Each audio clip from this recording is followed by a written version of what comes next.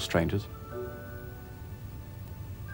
And I've always known that each of us is alone in parts of our individual lives, but I believe that we can and should feel for each other socially like brothers.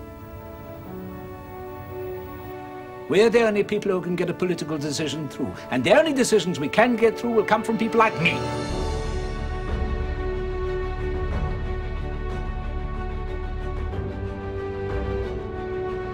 You have the talent. The question is whether you've got the guts to be open to the world.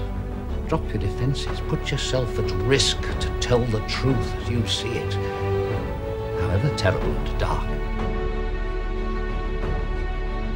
I want this business stopped before it goes any further. I may be wrong, but I think I ought to warn you that the knives are sharpening. It's a case of weighing your conscience against your moral sentiments, really, isn't it? God's sake, we're going to run into worse than this, you know. There's never been a better time to be alive. I brought unhappiness to everyone I've known.